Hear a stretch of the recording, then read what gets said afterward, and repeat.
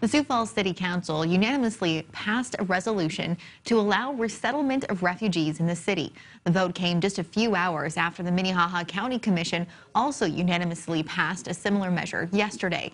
Several people from Lutheran Social Services and some local refugees spoke in front of the councilors to show just how much it means for them to call Sioux Falls home.